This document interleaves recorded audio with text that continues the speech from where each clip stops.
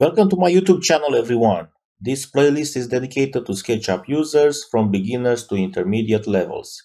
We will explore step by step from basic tools to the latest plugins. After completing this playlist, you will be able to create countless DIY projects, and the potential of the software is limited only by the user's imagination. You can create interior designs, materials, components, tools, furniture, homes, and more.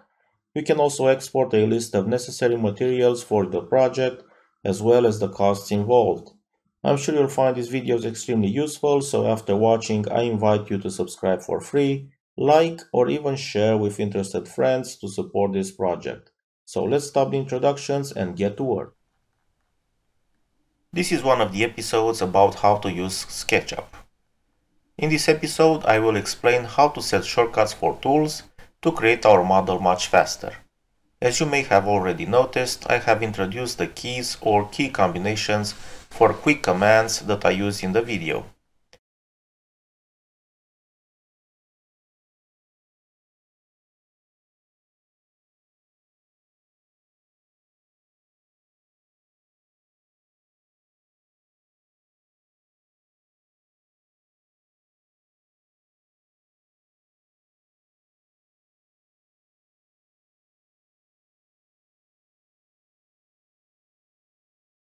Also, when I use left click, you will see red circles around the pointer, and when I use right click, you will see blue circles. This will help you replicate my commands to practice and gain the necessary skills to use the shortcuts. You can use the same keys or set other keys based on muscle memory developed from other programs, language, or other preferences. Let's quickly solve this issue. To set shortcuts for different program functions, we will access Window and then Preferences.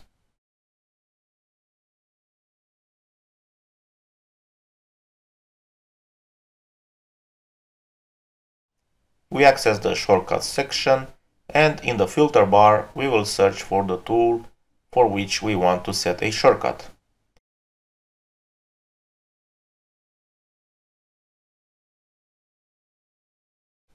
Let's search, for example, for the Rotate command.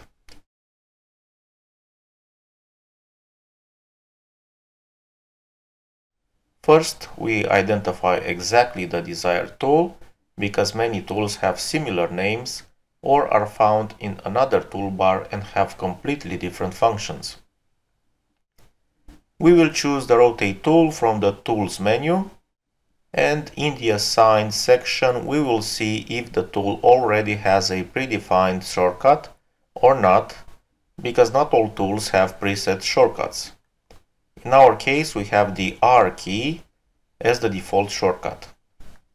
To change this shortcut, we enter the desired shortcut in the Add Shortcut section, let's say the Q key. We press plus on the right, and we see that the Q key is added as a shortcut together with the R key for the same tool. So both keys are now shortcuts for the Rotate tool.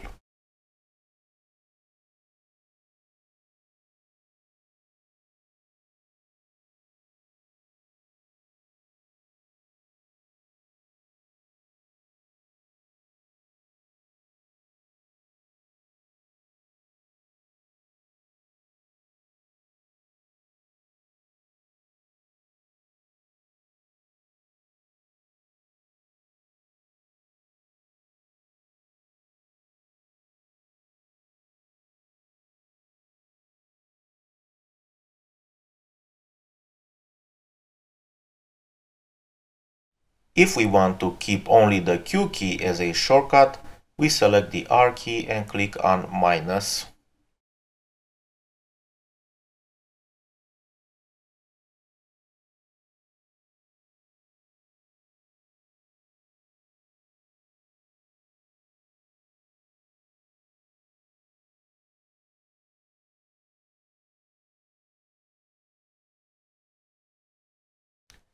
I will leave the R key as a shortcut for Rotate. But what happens if we try to use an already set shortcut? As an example, I will look for another tool, let's say the rectangle tool. We will see that it has the shortcut I introduced previously, the D key. The moment we try to assign an already used shortcut, let's say the R key from rotate, we will see that we are notified that this key is already a shortcut for rotate, and we are asked if we still want to reassign that shortcut to the rectangle tool. I do not want this, so I will select no and then OK to keep the settings. Also, there is a Reset All button to reset shortcuts back to defaults.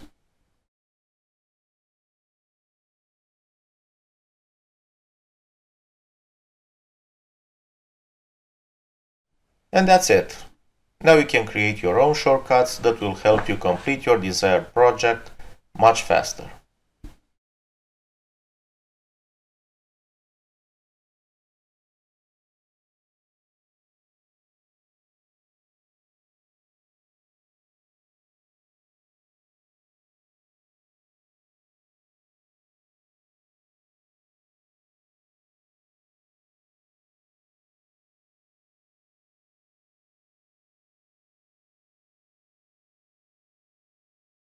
Don't forget to subscribe for free, give a like, or share the tutorial with interested friends to support the DIY Workshop channel.